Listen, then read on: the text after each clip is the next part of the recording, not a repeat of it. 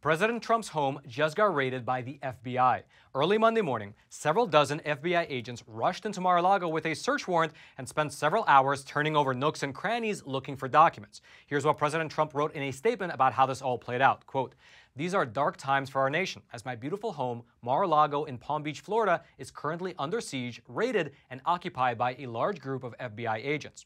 Now, in terms of why exactly this raid took place, well, sources within the government say that it has to do with an ongoing investigation regarding White House documents that President Trump might have taken to Florida.